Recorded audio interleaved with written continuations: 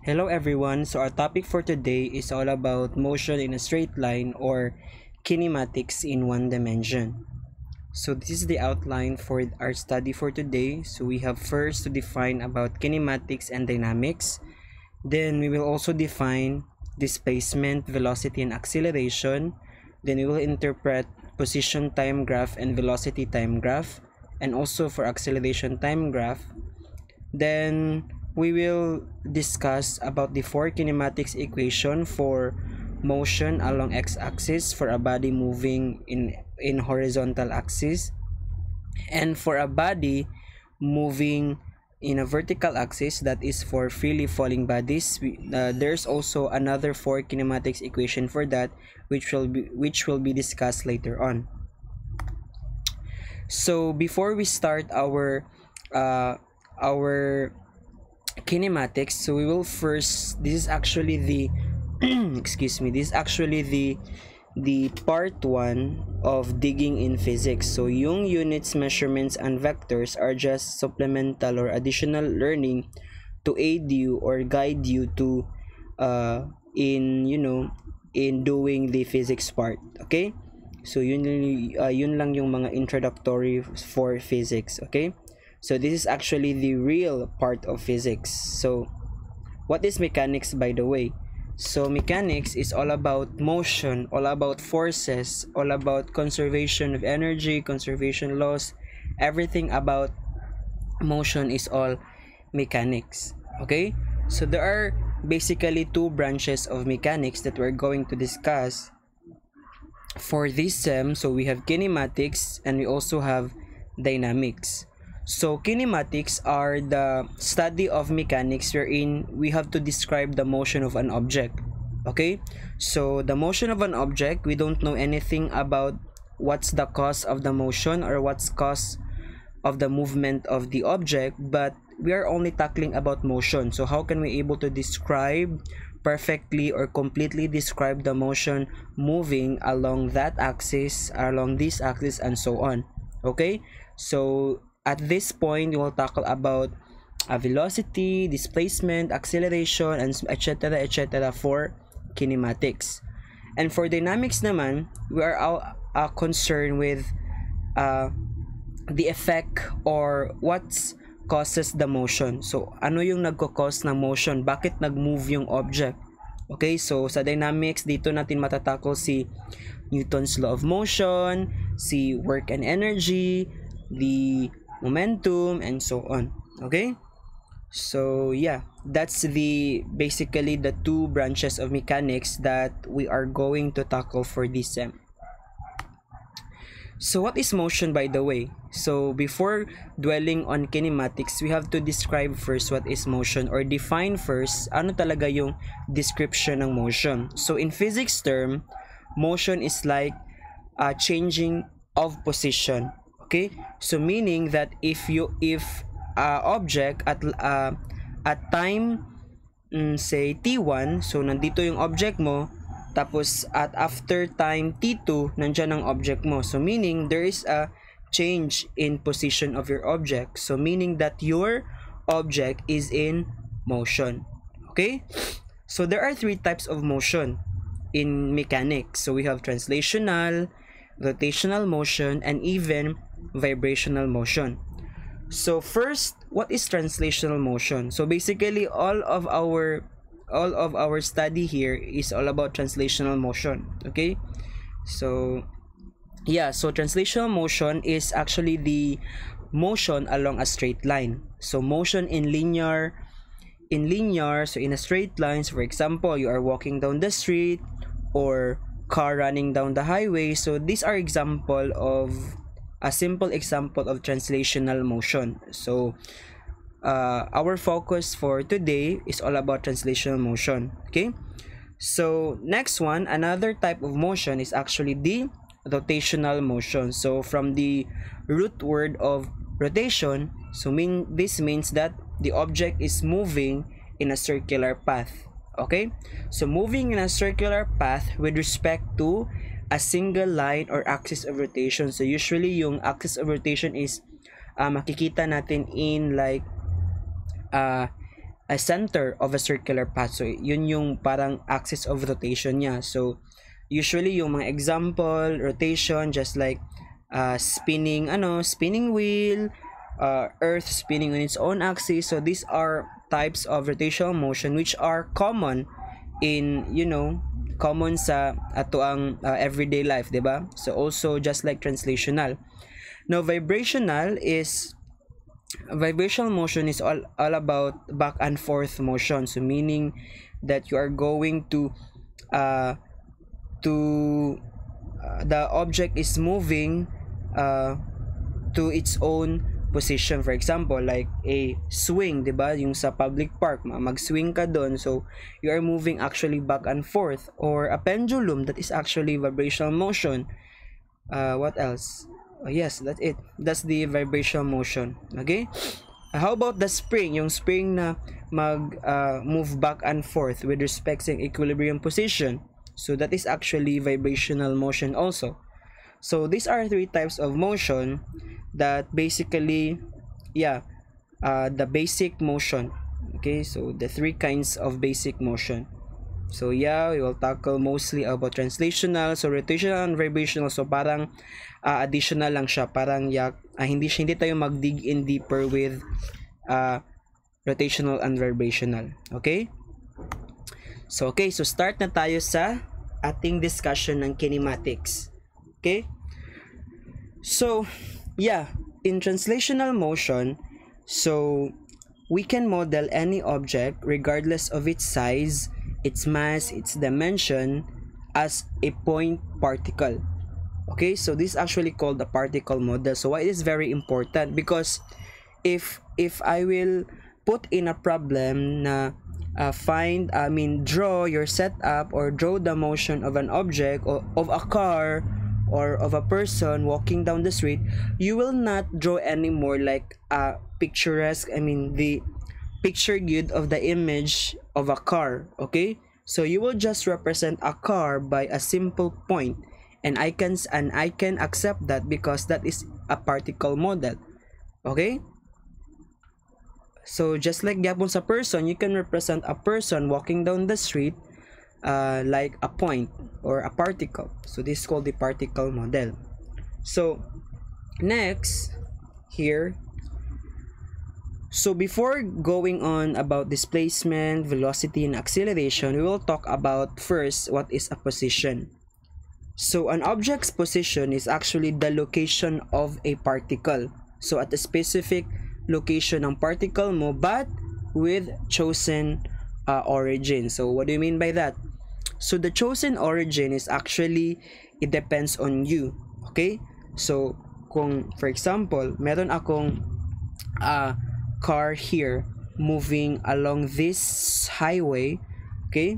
So the chosen origin for this system is actually na-assign nga limit 30 km per hour. So this is our origin. So as you can see, ito yung zero natin.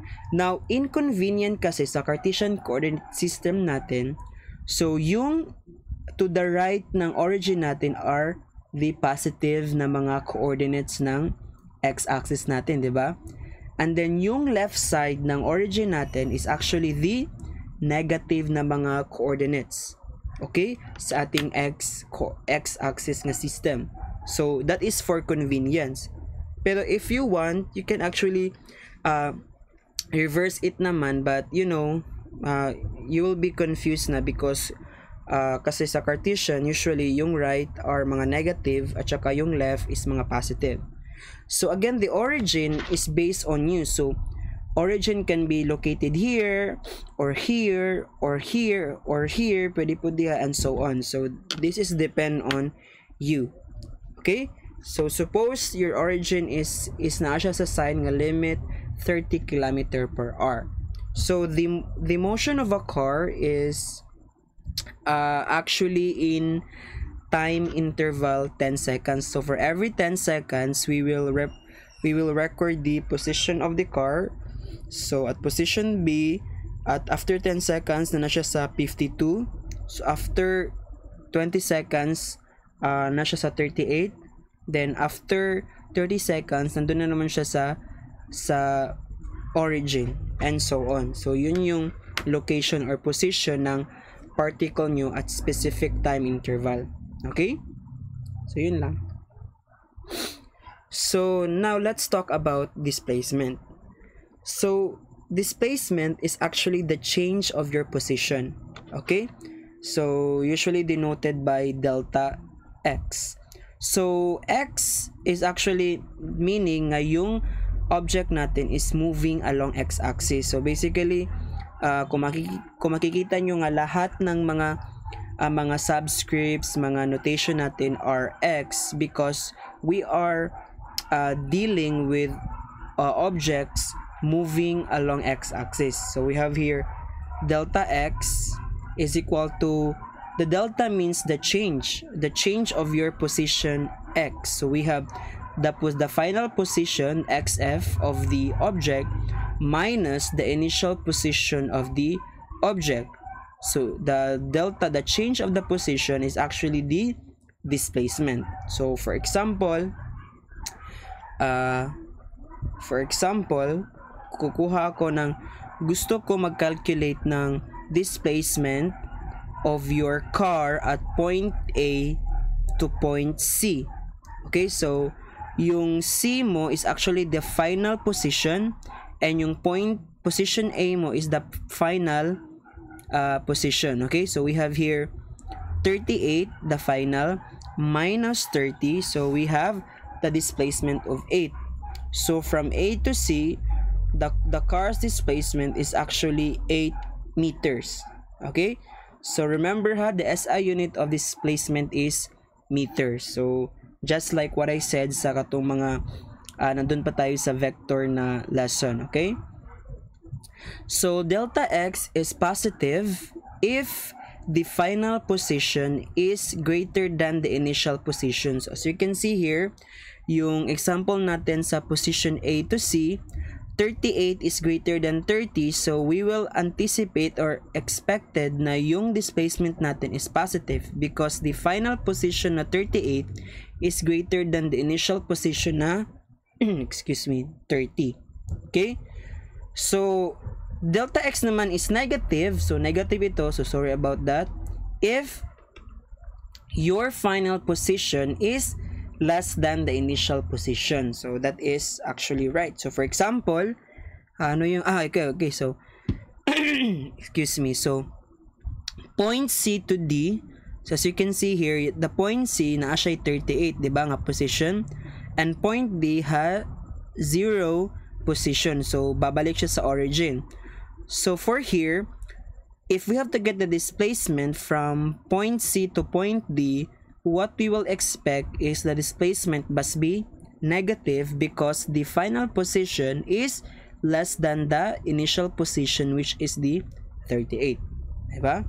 So that is why, that is actually the sign convention for displacement. Okay?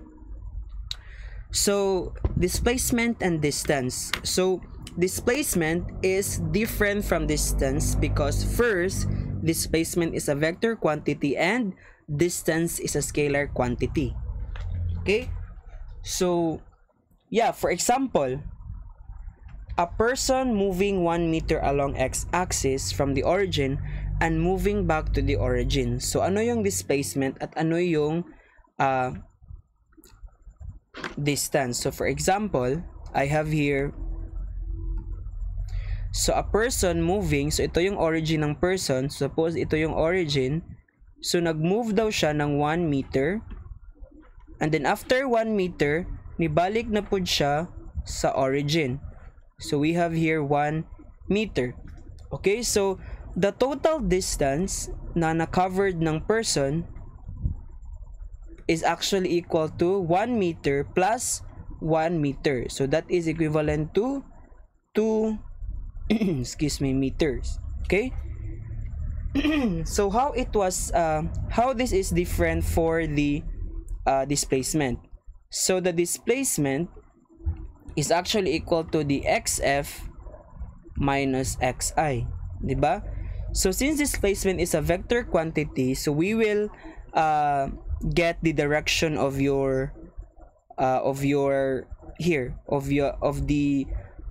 position of your person. So for example, so since sa vector natin in a horizontal axis, suppose x ito, is yung unit vector na kasama niya is si I hat, diba? So always remember that.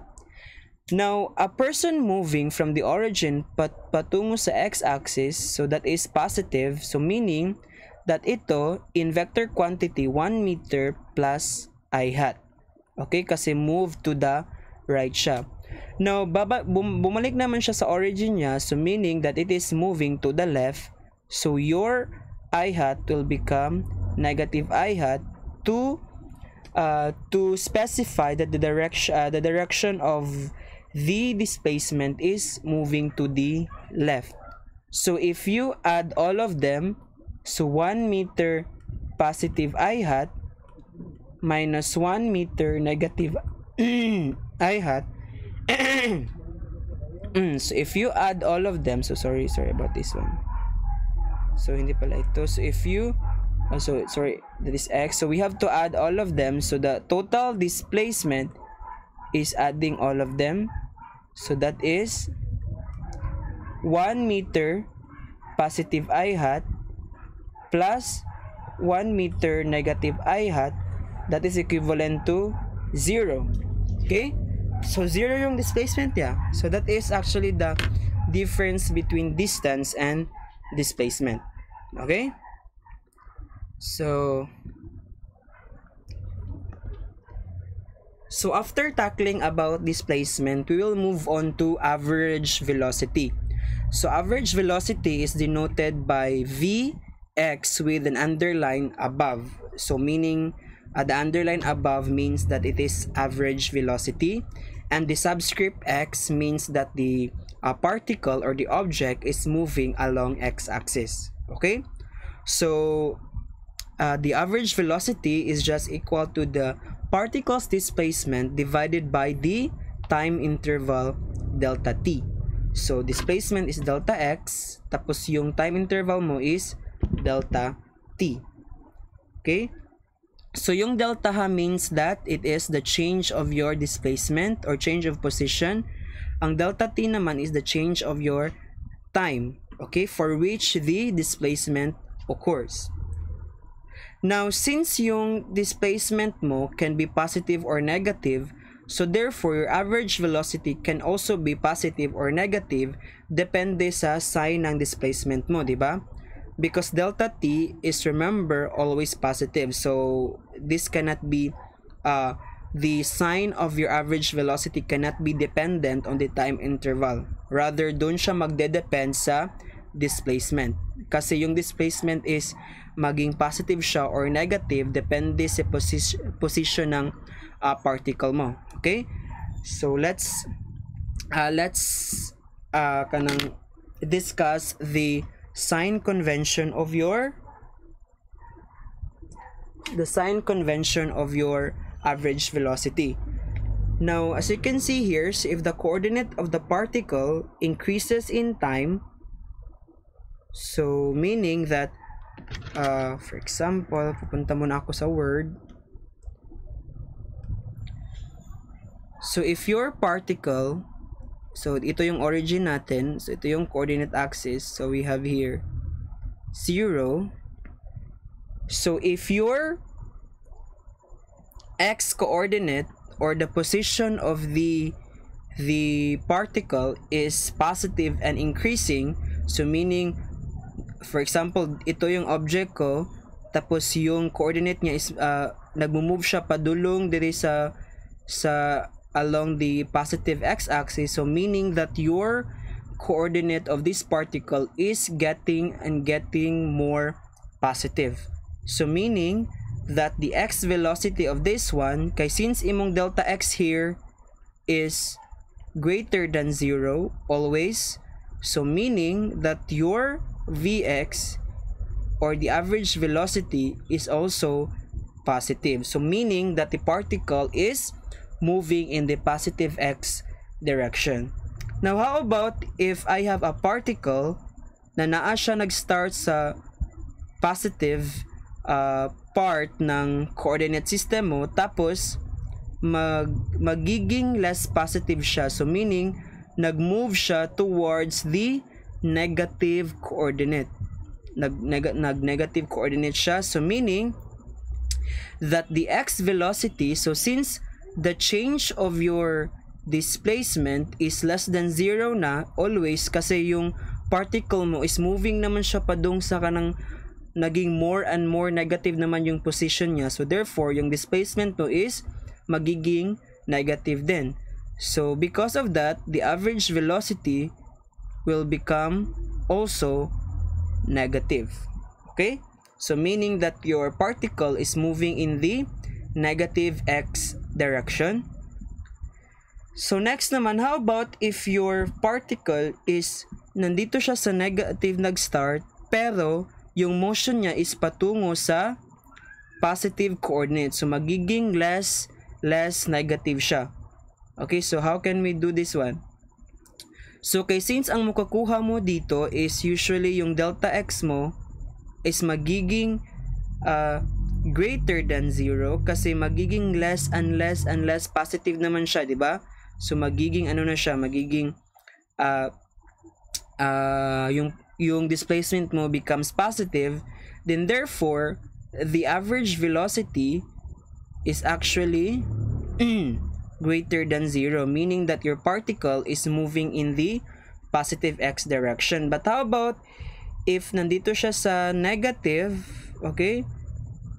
Pero pupunta naman siya, nagiging more and more negative siya. So ato siya sa pupunta yung object mo dun sa mga higher na mga negative na mga coordinates dito. So magiging more and more negative siya.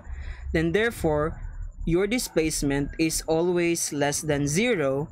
Then your velocity or average velocity is also less than 0. So yun lang yung sign convention ng ating average velocity with respect sa displacement mo. Okay? So this is the 4 sign convention. So yun lang. So position time graph. So how can we interpret a position time graph? So position time graph means that the position in your graph denoted by x is actually your y sa graph mo, tapos yung time is actually the x sa graph mo. As you can see here, this is actually the position time graph. So here makikita mo that we can actually graph this data here. So as you can see, same lang gapon ng system dun sa first slide natin. So about this one, so may car tayo with different positions. So for every 10 seconds, nagre-report tayo ng position ng car natin, okay? So at point A, B, C, D, E, F. Now, remember, so even though yung car mo is moving in a straight line, it doesn't mean that your graph must be also a straight line. Okay? Kasi magdedepende siya kung ano yung position niya at kung ano yung time interval niya at position niya. Okay? Kasi yeah, so it depends on how the car is moving or what is the object of the car, not the actual path of the car. Okay, this is not the actual path of the car. This is actually the data na report mo for every 10 seconds. Okay? So suppose I will get the average velocity from A to B. Okay? So from point A to point B, ano yung average velocity mo? So yung average velocity mo from point A to point B is actually the slope lang. Okay? For that 2 points. So as you can see, rise divided by run, diba? So as you can recall sa yung slope, rise divided by run. So rise is your delta x and your run is your delta t. So the average velocity can now be solved using this position time graph. Same lang din sa B to C. So you can see na from B to C, makikita mo din yung average velocity by getting the slope of points B and C. So that's how you interpret the position time graph. Okay? So yeah.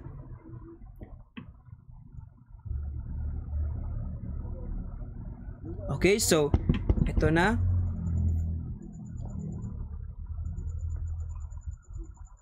Okay, so let's move on to instantaneous velocity. So if nate average velocity, napud tay instantaneous velocity. So kaning instantaneous velocity is actually called velocity lang, okay, because it is very hassle for us. Now we will call the instantaneous velocity as instantaneous velocity. Okay, so some books prefer to call instantaneous velocity as simply velocity. So if I say velocity, so that means instantaneous. But if I specify that it is average velocity, meaning di siya instantaneous, kaya average velocity man siya, of course. Okay, so the velocity is actually denoted by Vx of a particle is defined as the particle's velocity at that instant or at that specific in time interval. Okay, so the definition of your instantaneous velocity or velocity is just the limit as your delta t goes to 0, delta x, the displacement, divided by the time interval t. So what is the meaning of this? So recall that your delta t is like this one, diba? So the instantaneous daw using the time graph, so we have to make this one very small that it will intersect, meaning that this line kanisha will intersect only one point sa curve nga A to B. As you can see here, mugamay siya. So paggamit na tong delta t, mugamay hantud sa isa na lang ang iyang intersect at that curve. Okay, so each of the points here kanisha, each of the points here represent the instantaneous velocity. So kanisha, so between points and point B, there are so many instantaneous velocity here. Okay, so hindi mo lang nakita kasi we are talking kasi sa average dito. So the average velocity is like we have to average all the velocity that from point A to point B. So yun lang yung instantaneous velocity. Now yung average velocity mo at saka average speed are not comparable. So just like displacement and distance, one thing that they are different is average velocity is a vector quantity. Tapos yung average speed mo is a scalar quantity. So for example, just like what we did sa yung person mo, 'di ba? So yung person mo is moving, for example, I will just get this person, okay? So ako siya ibutang dari. So your person mo from the origin is moving 1 meter per second. Then after 1 meter per second, bumalik naman siya sa origin niya with the same velocity of 1 meters per second. So here we will know that the average speed is just equal to 2 meter per second. 'Di ba? So yun yung total speed ng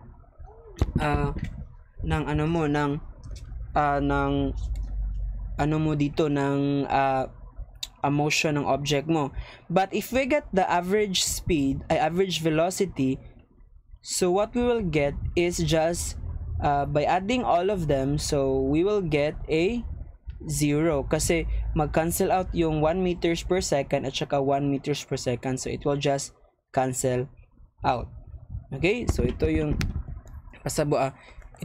understanding ko sa instantaneous tsaka yung average speed at saka average velocity. Now for instantaneous velocity or instantaneous speed and instantaneous speed, kay since yung velocity mo or instantaneous velocity is a velocity at that instant in time, so meaning that they have the same magnitude as your speed.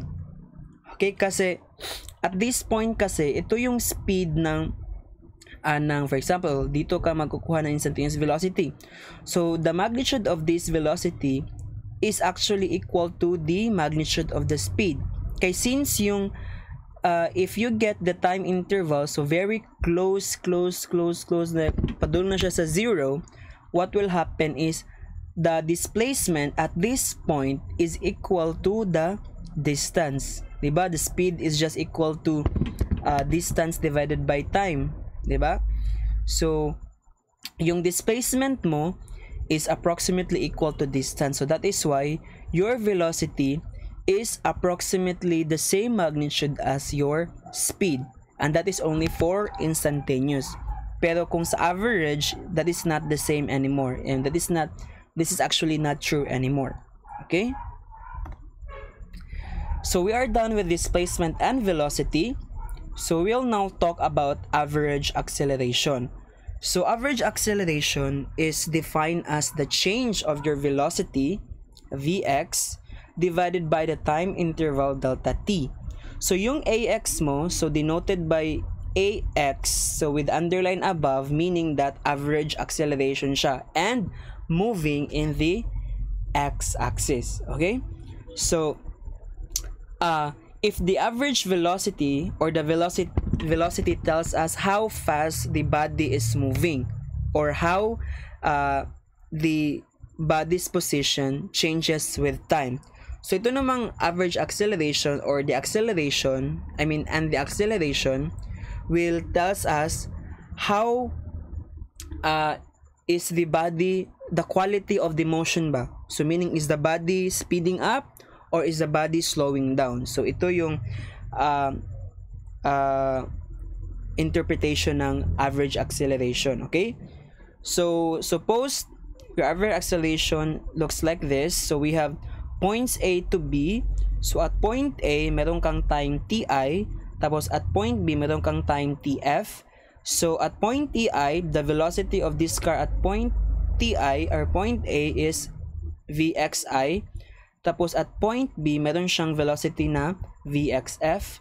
So we have here, yung delta vx mo is just the final velocity minus the initial velocity. Tsaka yung delta t mo is just the final time minus the initial time. So here, yeah. So the acceleration or the average acceleration can also be calculate using a velocity time graph, as you can see here. So ito yung velocity time graph natin. So for example, the graph of the motion of the car, of the red car, is ani, as you can see here.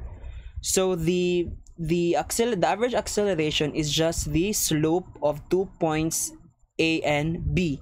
So we have delta Vx, which is the rise, divided by the run. Okay, so yung slope na makukuha mo is actually the average acceleration. Now, if not the average acceleration, na po tayo ginatawag nga instantaneous acceleration or simply acceleration, which is denoted by AX. So it is defined as the particle's acceleration at that instant time. Okay? So just like sa velocity na to, at that instant time. So just like instantaneous velocity, we will get the limit of the delta t as delta t goes to 0. So meaning, so if I have here a velocity time graph, so I will just make delta t become much smaller and smaller and smaller and smaller and smaller until this line will able us to intersect only one point on the curve. So that point represent the instantaneous acceleration or simply acceleration. So hindi to velocity ha, acceleration ito. So sorry about that. Now, okay, so by the way, yung ginawa ko sa sign convention ng average velocity is actually applicable din sa instantaneous velocity ha. Okay? So yung gagawin ko na sign convention sa instantaneous acceleration will also be applicable to average acceleration. Okay?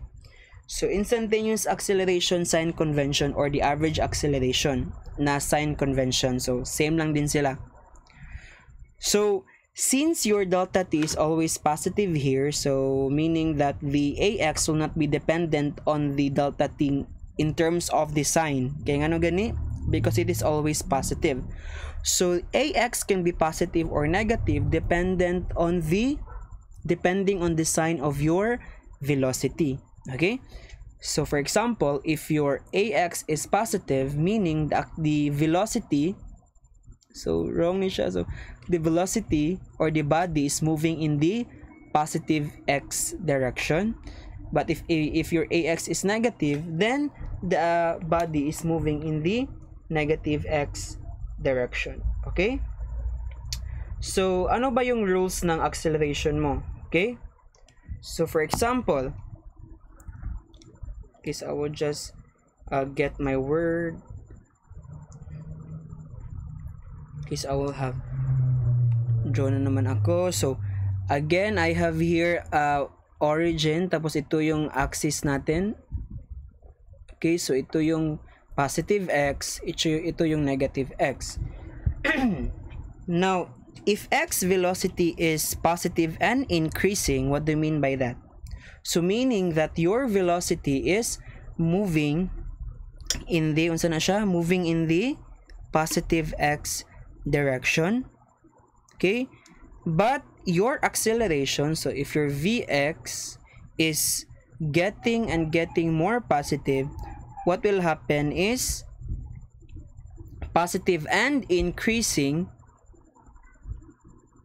So meaning that your body is speeding up kasi nag-increase yung velocity mo from time to time. So therefore your acceleration is greater than 0, meaning ni-accelerate ang imuhang or ni-speed up ang imuhang body. Okay? Because of increasing velocity. Now how about if, so that is body moving in the positive direction. Now how about if your particle is moving in the positive X direction, but your velocity is getting less positive? Okay, so what do you mean by that?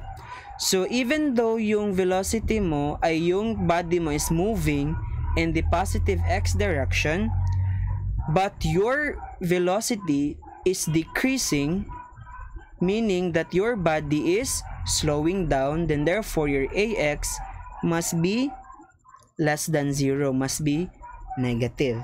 Okay? So how about if your body is naa siya sa moving in the negative X direction, so nag-move siya in the negative X direction, but your Vx, okay, your Vx is becoming less and less negative. So meaning that your body, so I think this is wrong, so can I, kasi yung body mo is moving in negative X direction pero nagsuslow down siya. Okay, so we have here yung body mo is negative and increasing. Okay, so ano pa lang, negative and increasing. Okay, so particle is negative and increasing, so Vx greater than 0, so your body is slowing down. So I don't know what to do. So here Vx less than 0 here. Vx is less than 0 and decreasing. So meaning that your body must move towards here, diba? Kasi yung Vx mo is dependent on the displacement. So dapat yung displacement mo here is moving pa dun siya. So this is wrong pala. So can I okay, so ang yung body mo is moving in positive X direction but becoming more and more negative. So yung position niya, so therefore your Vx is less than 0 and your acceleration is less than 0 also, meaning nagka-decrease ang imuhang velocity. Okay, so because your velocity is proportional to the displacement, meaning that your if your velocity is negative, then therefore the delta x will also be negative. So magiging more and more negative yung position ng particle mo, di ba? So how about, so ang pasabot lang ani means that if we have the same like this one, like this, so your body is actually slowing down. Okay? So how about if your particle is moving in the negative x direction but becoming less and less negative yung velocity mo? Okay? So what will happen is, if getting less negative yung velocity mo, what will happen is your Vx is again less than 0. Is it less than 0 or greater than 0 na? So getting less negative man siya, negative and increasing. So how about we have here negative and decreasing sa, okay? So first we'll move to negative and decreasing. So getting more negative, so padung siya dadto. So getting more negative and more negative, so we have here your Vx is so getting more and more negative. So is it less than 0? Kasi more and more negative siya, so dapat negative yung velocity mo, pero yung acceleration mo is greater than 0 kasi yung ano mo, yung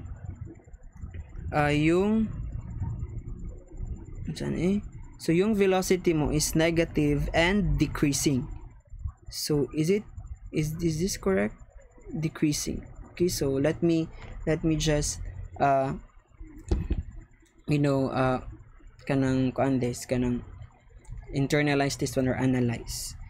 So if your x velocity is negative and increasing, so negative pero increasing, okay, so negative siya pero increasing, your body is slowing down. So meaning that your ax is positive, greater than 0. Okay, so okay, now I see. So if your velocity is actually getting less negative, so padulong siya dito per increasing siya, then therefore your ax is less than 0 because your Vx is also proportional to ax, diba? So if magiging negative yung ax, Vx mo pero increasing man siya, so meaning that your ax is 0. So ka-increasing man siya tapos negative yung body mo na nag-start, so therefore your Vxf is eventually magiging greater than siya ng Vxi, initial velocity. Okay?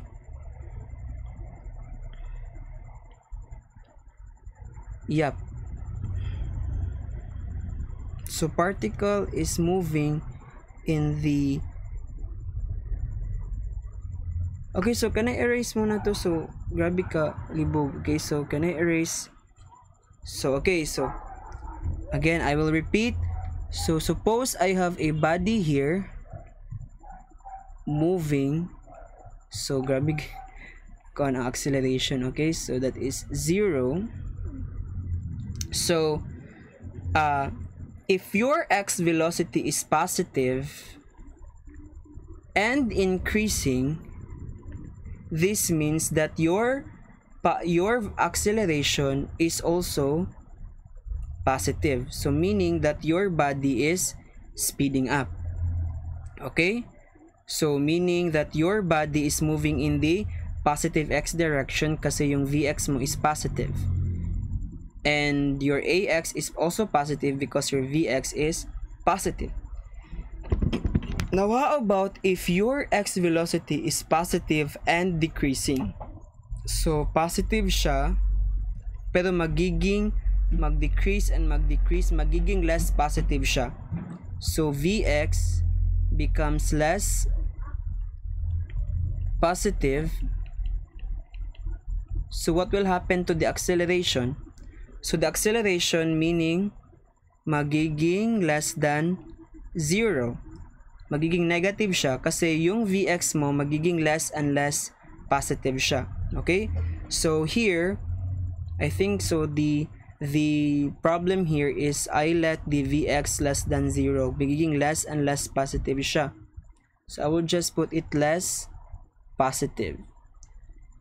Okay, so at some point, magiging less and less positive siya and decreasing. So therefore, the acceleration is less than 0. So meaning, negative yung acceleration mo. Now, how about if your particle, your velocity is negative, but mag-increase siya? So meaning that your velocity will increase and increase. So the change of your velocity kay grabe kay siya ang pag-increase. Okay? So magiging less and less and negative siya.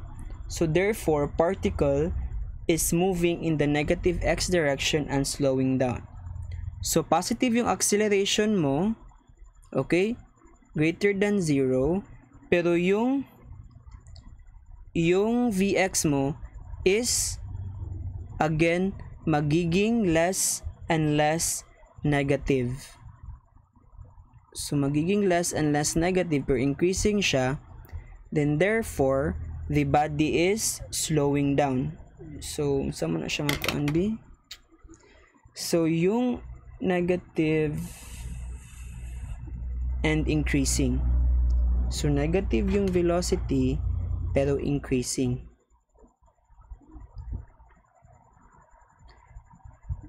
Negative velocity increasing. So for example, yung velocity mo at point say negative 2 meters per second. Okay? This is your initial velocity. Tapos yung final velocity mo is negative 4 meters per second. So magiging last negative siya, 1 meters per second. So this is your final initial. So negative 1 meters per second minus negative meters per second is actually equal to, wait lang ha, 1 meters per second. So magiging less, yeah, so just like here. So ang pasabot lang ani is your Vx, your velocity is increasing but getting less and less negative. So for example, your initial velocity is negative 2 meters per second. Tapos magiging less and less negative siya. So for example, nagiging negative 1 meters per second naman siya at some point. So yung acceleration mo, so yung delta Vx mo is just equal to negative 1 meters per second kasi ito yung final velocity minus the initial velocity of negative 2 meters per second.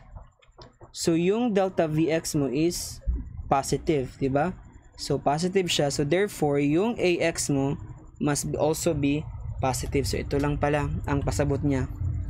Ang iyang gusto ipa-understand sa ato. Okay? So how about negative and decreasing? So meaning that your Vx is becoming more and more negative and decreasing. So kay sa atong coordinate system ang god basta mag-move ka pa dong dadto, for example, your initial velocity is negative 2 meters per second, pero after later some time kay yung final velocity is negative say 5 meters per second. So in our coordinate system, ang VI nimo is actually greater than BF, di ba? Kay ang negative 2 is greater than negative 5 man. Okay, di ba? So therefore, the delta Vx or the change of your velocity is actually negative 5 meters per second minus the negative 2 meters per second. So what you're going to do, so the expected na sign of the change velocity is negative. So therefore, your Ax must also be negative. Okay? So now, okay? Yeah, so yun yung sign convention ng ating acceleration. So sorry about that. Kasi nakuan ko, nalibog ko sa mga sign convention, okay? Basta acceleration. So yeah, but we actually did it like, yeah, you know. So how about, okay, so one way to know that if your acceleration, or I mean if your body is speeding up or slowing down, is you have to take note of the directions sa imuhang object, directions sa imuhang velocity o acceleration sa object. For example, if your object velocity is in the positive i-hat direction, tapos your acceleration is still in the positive i-hat direction, then the body is speeding up. Then, however, if your object velocity is in the positive i-hat direction, but your acceleration is a negative i-hat direction, meaning that the object is slowing down. So, for example, sa itong sign convention. So, here, we can see that, okay, sana yun? Okay, so, sorry. So, here, we can say na, yung positive and increasing, so as you can see, your velocity is going in that direction and your acceleration is going in that direction, then this case means that your body is speeding up. Okay, so nag-speed up day siya. And how about this case? So your Vx is less positive and your Ax becomes your Ax becomes negative. So meaning that your less positive siya, so gamay lang na siya nga vector kay mag less and less positive man siya, but your acceleration is going in that direction, meaning that your body is slowing down. So kaning gamay nga vector means that nagiging nagamay, nahimong gamay ang magnitude sa imong velocity. So mo na akong gigamay, gituyo na akong gamay, okay? So how about if we have negative nga velocity and increasing and particles moving in the negative x direction. So we have here so increasing one siya, so meaning that your velocity is moving in this direction, so increasing, but your acceleration is moving in that direction. So based ato ang example kani. Okay, so based ani nga example, so as you can see, the velocity is getting more and more positive. So from negative 2 nagiging negative 1 siya after. So but your acceleration is positive. Okay? So meaning that your velocity is slowing down. Slowing down. Okay, so okay, since acceleration is getting less and less and less negative, but your acceleration is positive.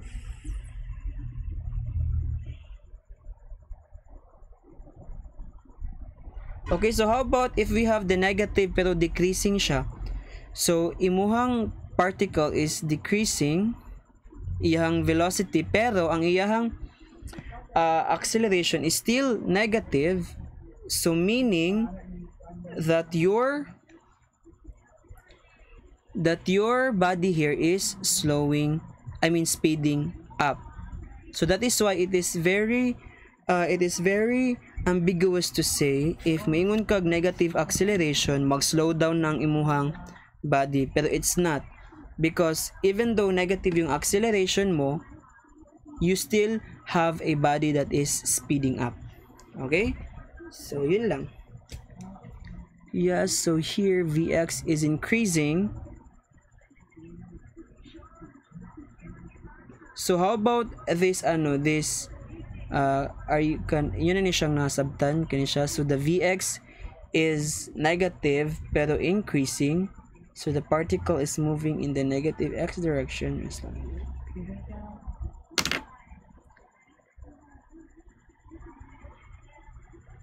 So yeah, that's it. That's the sign convention for your acceleration. Okay, so yeah, just like what I said, negative acceleration does not mean that the object is slowing down. So if the acceleration is negative and the velocity is negative, then the object is speeding up. So for example, sa motion diagram nato, So for motion diagram motion diagram is different from graphical diagram and tabular diagram. So sa tabular, we have to take note the data, tanan sa mga velocity, we have to take note of the position at time interval. So as you can see here, ito yung tabular natin. Nasaan yun ito? So ito siya. And then ito yung graphical. So next is the motion diagram, is another way to describe the motion of an object using diagrams. So for example, sa letter A mo, so car is moving at constant velocity.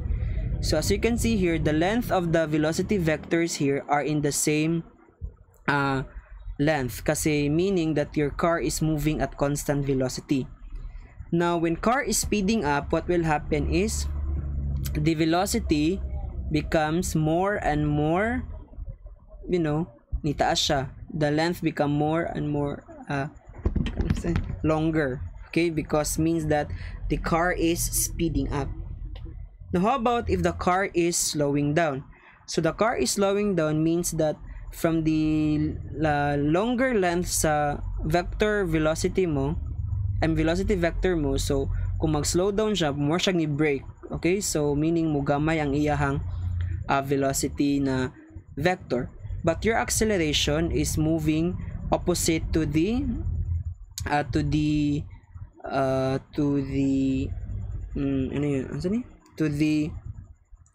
opposite, meaning slowing down siya. So as you can see, kung the same direction si V at saka A, speeding up, if opposite direction naman, slowing down. Yun lang. So as you can see here, yung mga acceleration natin are in the same same length, kasi meaning that these object are moving in constant acceleration. Okay, so munang pasabot niya dito. Okay, so sample problems will be given to you on the separate videos. I will just solve that one. So let's move on to the kinematics equation. So there are 4 equations of motion that we can able to use to describe the motion of an object. So we have here this equation 1, equation 2, equation 3, and equation 4. So you can use this one to describe the motion of an object, but this is only applicable only for constant acceleration and if your object is moving in x-axis. Okay, kasi if hindi constant yung acceleration mo, what will happen is you need to deal with calculus kasi yung acceleration mo is not anymore constant. So if constant yung acceleration mo, then therefore you can use this for equation of motion. Okay, so where vxf means that final velocity, yung vxi mo mean that initial velocity, t is the time, tapos ax is the acceleration for object moving in x-axis, xf is the final position, xi is the initial position. So you just have to deal with this one. Now take note for the vx with the bar above, this average, diba? So you can actually get the arithmetic average or arithmetic mean ng velocities mo if you can only do this if your acceleration is again constant. So you cannot do this with your acceleration dependent on time or in position and so on. Okay, so yeah, so here I will just answer this one. So this is based on the 4 kinematics equations, so we will use this 4 equation to answer this 3 problems, so we should be separated. So yeah,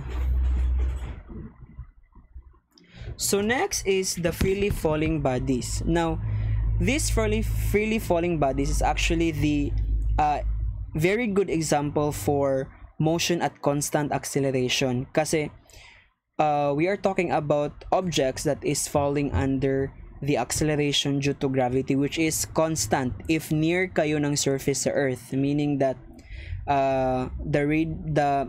the height of the building is not greater than the radius of the earth. Kasi if you are going at high at very high kuan man good na mga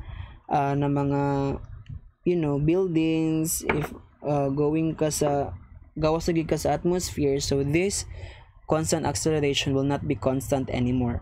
Okay, so this is actually the motion along y-axis. So naapod siya upat ka